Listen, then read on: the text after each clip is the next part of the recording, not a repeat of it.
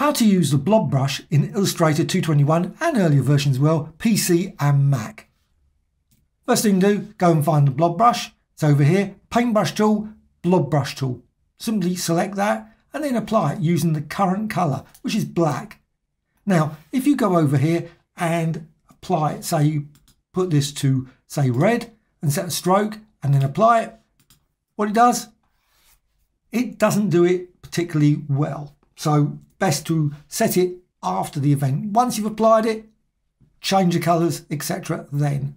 So I'm just going to use, say, red now and apply it like that. Got that design. It's a simple, basic path. Simply just go up here and just change the stroke there. Now you will get the stroke that you think you should get, which is something like that. Another great thing about this is you've got options here, so you can set that, say, to 12. You can also click on here and you've got width profiles. So you can create some nice, interesting, different designs just simply by changing the width profile. And that will change that. You can see that just shrinks and that increases. Also, you can apply standard brushes as well. So just simply click there and you've got a brush stroke there.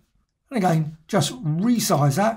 And you can see now you've got a blob brush with this applied brush design. And you can, of course, modify all the points in the blob. So direct selection tool and simply just go up here and just select individual points and modify it. So if you decide, you know what, I want to just change it slightly, select that and you can see what happens. It just moves and changes. It's just a standard path that it generates. So just undo that. Now there's a number of settings for this blob brush. So blob brush there, pressure turn, and you've got keep selected. That's probably the most useful one, but you might not want that, of course. So you can turn it off if you don't want that. So as you apply it, you'll see it just generates thing and you can see it's still selected. If you turn it off, it won't be selected. However, there is an option here where if I deselect that, so deselected, what you can do, just go up here again to the blob brush, press return, and you'll see merge only with selection. So it needs to be selected. So if I say merge only with selection, now if I apply it over the top, it doesn't merge. If I go up here, press turn and turn that off and then apply the brush stroke, it will merge with it. So it just needs it basically to be selected or not. And you can create all kinds of different designs using that approach. What you can also do, you've got options here for fidelity, accuracy. I've got here smooth, so you can actually reduce that if you want, just to be more accurate, but it will create more points. So if I just go like that, and you can see the result, maybe not so great, you got a lot more points there. Smooth, personally, I prefer. So just gonna press turn and put it to smooth. But you can also change the size. So you've got here, just saying, maybe go for 180. What you can then do is if you've got a pen, something like this, you can simply go to fix, though for some weird reason, some of the options don't seem available. So it's just completely ignored the fact that I've got a pen. That's weird. There must be a preference or something for that. So you can set it to fixed, but I'm going to go with random. If you've got a pen, pressure, all those sort of things should be set up. So you should be able to modify each of the strokes using pressure. Obviously, I clearly have not got it set up correctly. However, variation, you can just change variation. Now you can only push it up, the variation, up to the limit of 183 or whatever. So if you set that down to say 75 or 80, the variation can only go up to 80. However, this is for each brush stroke. So simply, it's not during the brush stroke. So if you apply the brush, you can see what happens. It's all the same. If you apply it again, you get a small. And that's what it's doing. It's varying it by individual brush strokes. And the same with the others as well. So if you just go up here, if I just change the other ones, and let's just go there to the blob brush again, press turn, you'll notice what you've got. You've got angle as well. Obviously not much use unless you change the roundness. So you can change the roundness and you can modify it. And that can also be random as well. And again, random there. And it obviously depends on the value. It goes up all over there. So you can rotate it. It's a bit more useful than this one where it just is limited by the actual size of the brush. And again, once you've done that, you can see what you can get. You get a nice calligraphic design. That is very useful. But again, it's obviously just limited to each of the brush, but you can create all kinds of different calligraphic brush strokes. And you can see as you go across that, it joins with the other ones as well. In most cases, not there, of course. Now, one issue with this, say you go over here, and I'm just going to press return, and I'm just going to set that back. So let's just set those all back to 0, and variation. I'll just make that bit there. What you can do is you can apply the brush. However, if you go and change the colour, so go and make it, say, pink, and then deselect, and now what I can do, if I go to the brush again, simply go there. I don't want that selected. Don't be selected. Go there and change the colour. So if I go over here and change the colour to, say, orange, and now apply it, it will not join. So whatever you're setting, merge and new selection, doesn't make any difference. If it's a different colour, it needs to be exactly the same colour for it to join. And that's the same with pass as well, because you can use it with pass. So you can select that, and you can go up here and just create and say something like that. Doesn't have to be a rounded rectangle. It can be anything, circles, etc.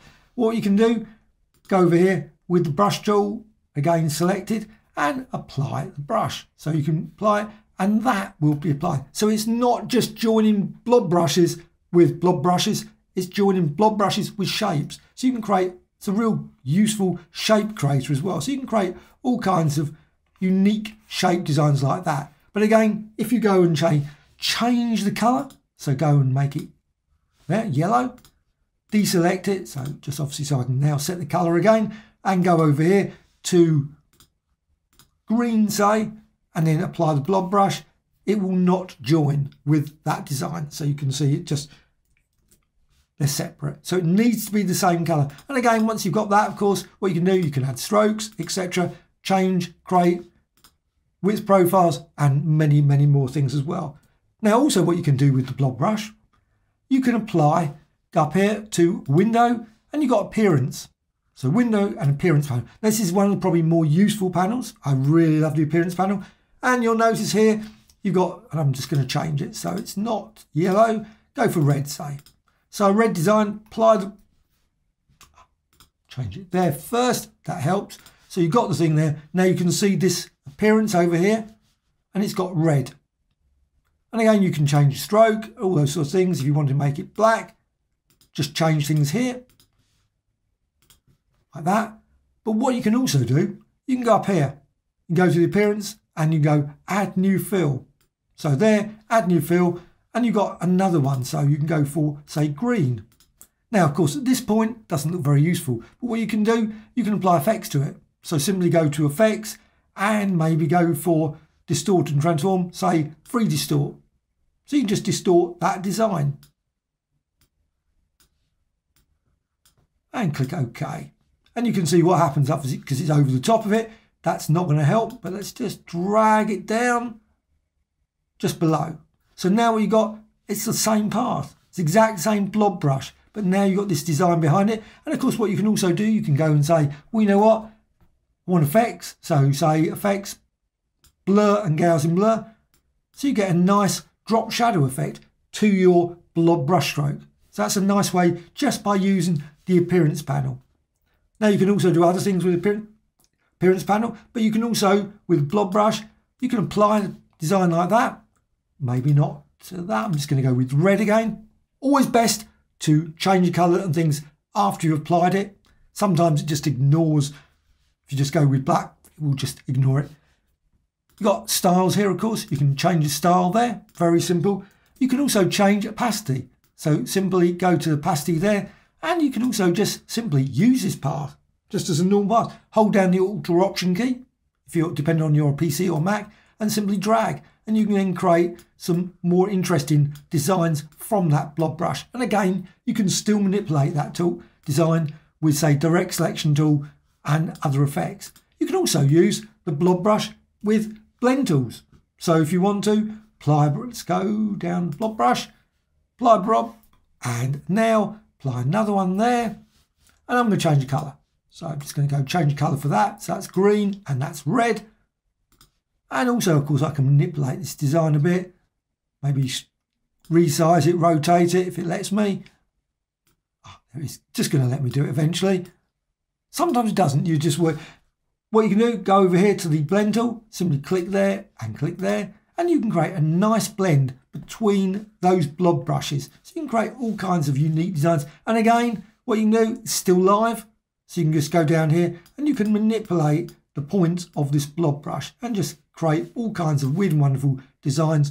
Manipulate this as well. And of course, press return, change things for this, say maybe go for specified steps instead of that, maybe just go for 10, etc. So you can create interesting designs like that as well with the blob brush. Let's just remove that.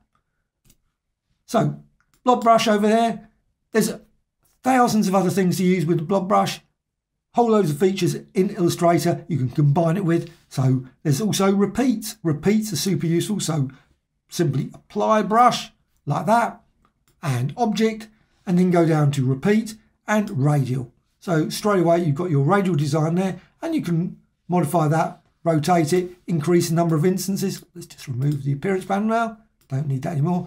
Change that and that sort of thing.